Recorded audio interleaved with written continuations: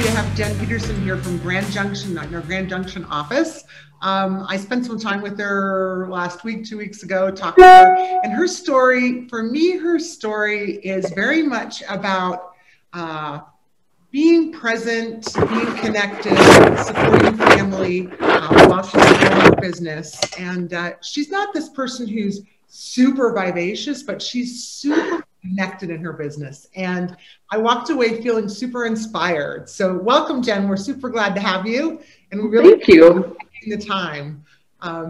So hopefully everyone will learn a little bit more about someone else that's doing business as a woman in our office. So Jen, when we originally connected, I felt really compelled to kind of ask you 4 questions that I set forth for you. And one was, how did you make your connection to real estate and when? Tell me us a little bit more about that. Sure. So first of all, thank you for having me. I'm super honored and flattered to be part of the group today. So Jim and I met in the Midwest and we moved to Grand Junction in 2001. We got married later that year, so 20 years this year for our wedding anniversary, which has gone by in like 13 seconds. So it's pretty amazing how quickly it's gone by. But we moved here to follow Jim's work. He's a banker, and I started working for a title company here in town. My husband is a serial entrepreneur. So shortly after we moved here, we actually acquired 3 Subway franchises, none of which were close to Grand Junction. One was 3 hours away, 2 were 7 hours away. And I was a general manager in the franchisee, so I did all the traveling. I am a hell of a sandwich artist, by the way, and I'm also TCUI certified to make ice cream cakes. So if you're hungry, just give me a call. Shortly after Subways started, he decided to branch out with his business partner and start building houses. And he went into his first meeting to acquire a couple lots, was hoping to pick up 2, came out of that meeting with 10 lots under contract. So that started our building business. He later moved that over and had someone else actually manage that business, but I helped with all of it. I managed the Subways. I took over the books for the building company. I helped do some minor project management, and we thought, well, it's logical for me to get my real estate license and sell those homes.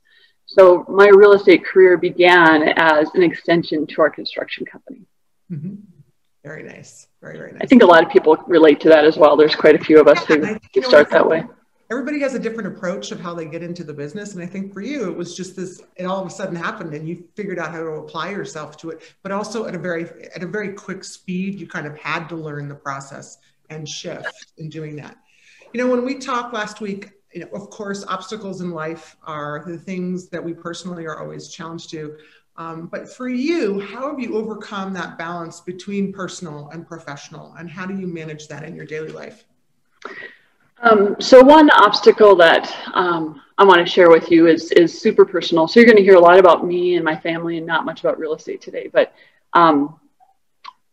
about, let's see, 8 years ago, almost 8 years ago, right after Christmas, we were standing in my kitchen and I'd stopped breastfeeding my youngest child. She was 6 months old when I stopped breastfeeding, and I'd found a lump in my chest. And I hadn't told Jim. I was like, I just didn't know how to tell him. I didn't really think anything of it. I didn't want to really go down that road. I knew it wasn't good, but didn't want to go down that road. And so I finally told him a couple days after Christmas that, hey, I found this lump in my chest. And he grabbed my hands and he said, I can't do this without you. So we're going to have this checked and we're going to throw everything at it to fix it. So to me, that was considered an obstacle to most people, but it was actually just kind of a side path to our personal life. But it's who I am. It's part of my story. And that's why I wanted to share that. I'm a big advocate for self-testing, and ladies, check yourself, get checked annually. Guys, help your girls get checked, make sure all that stuff is taken care of. But what I'm getting at is that my husband and my support team is integral and was integral in me persevering through those situations in life. We have 4 little girls. At the time I found my lump, my twins were 5. We had a 3-year-old, and my littlest was 7 months old. So we had a very young family. And over the following 2 years, I went through chemotherapy. This hair all fortunately came back, but I lost my hair. I had a bilateral mastectomy, had both of my breasts removed, and then I had radiation. So A lot of stuff happened in those 2 years, but through that time, I actually kept working, which is probably kind of crazy to a lot of people to think, how do you manage cancer, cancer treatment, 4 little kids, a spouse, and work at the same time? And really, work was a great distraction. Work helped us stay focused and moving forward in what we needed to do. So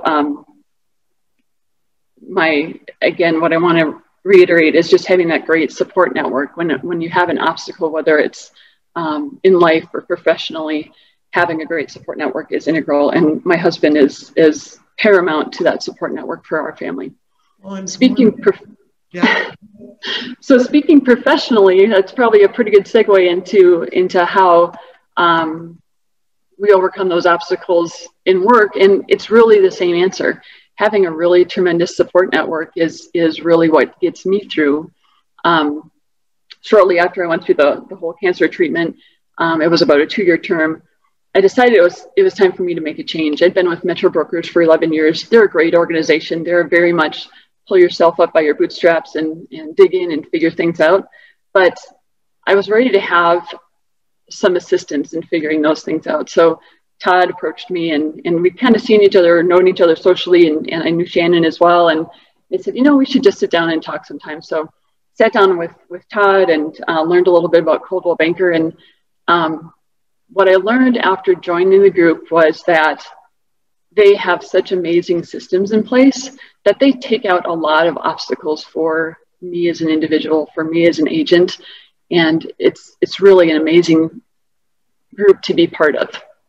I tell clients all the time, I joined Coldwell Banker because they have such a robust marketing system. And I feel like they do such a great job at helping marketing properties. It makes my job easier for helping my clients. So I'm really a huge proponent for Coldwell Banker, a huge proponent for the systems we have in place. The brain damage I did to myself in figuring out the ad content and how to do the print marketing and doing the digital marketing and finding a photographer and all that stuff I had to do as an individual agent. I literally get on the computer. You guys all know this. 15 minutes later, I have the whole marketing plan put together. It's photographer is ordered. It's just so seamless and well put together. So thank you for making my job easier. Your review. Well, it's so interesting because your life has been complex. It's had a lot of interesting turns and curves, but you continue to manage a household with a husband who's super successful at his bank. And as we were talking originally, you told me, look, I'm still responsible for my household most of the time with four growing girls, which is complex in life in general. And so your story really radiates with learning how to balance, how do you balance 4 kids and work and make that happen? And I think that's what a lot of women feel is like, oh my gosh, how do I make that work? And my thought to you is, what's 1 or 2 suggestions do you have in that process of managing family and work? What are your thoughts? What do you walk away with? It's a challenge. Good. Number 1, I'm a little bit of a calendar Nazi. I'm not one of those moms with, a whiteboard with everyone's calendar on it. It's all on my phone. And I email and text and share my calendar with those who are appropriate to know the information. Thank God my twins are 13. They have their own phone, and now they're part of that calendar system. So trying to stay organized is a big piece of it. And there are days when I want to be a super mom. I want to do it all. And I recognize, and Jim and I recognize, that I chose a career over staying home with my kids. I'm wired to be in a working environment. I'm wired to truthfully not be home with my kids all day. I'm a better mom because I have outside interests, in my opinion. Kudos to the stay-at-home moms. My mom was one, and thank God for her. She was a huge part to what I did every day too, but there are days when something has to give. And I recognize that my job in life right now is being a mom and being a wife. And work is amazing. Work is fun.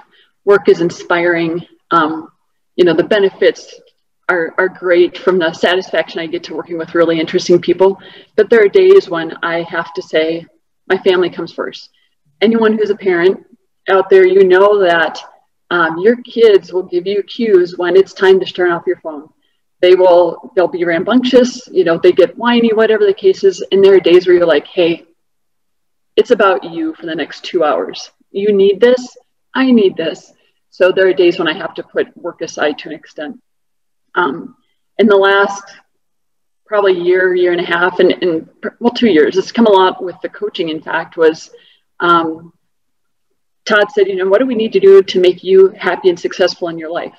And I recognize that I can say no to work sometimes. So I've made the conscious effort that basically from 2:45 when I start picking my kids up until they're in bed, my phone is usually somewhat shut off. I'm not scheduling phone calls. I'm not scheduling meetings. If it's a client I'm very invested in and they have something going on, a contract we're negotiating, obviously I'm going to pick up that phone or let them know I'm going to get back to them in the next hour. But I try to focus on my kids and their needs. One other thing I do is I work a lot at night. So 8 o'clock, 9 o'clock, the kids go to bed. My poor husband suffers because I spend the next 2 hours working some nights. But this probably sounds a little bit crazy, but what I do is I schedule my emails to send in the morning. So I might be working at 9, 10, 11 at night, but my clients are getting emails at 7 in the morning. That way, if they don't expect me to work at 11 o'clock at night, they think that, boy, she's an early riser. I'm up at 5:36 anyway. So it's pretty logical for an email to go out that early. So saying no to work sometimes is what I have to do to keep my family happy and moving forward, and just managing the schedule and maybe not letting people know that I do work crazy hours sometimes. Oh, Jen, your story is so good. It's so wonderful. It's so systems oriented.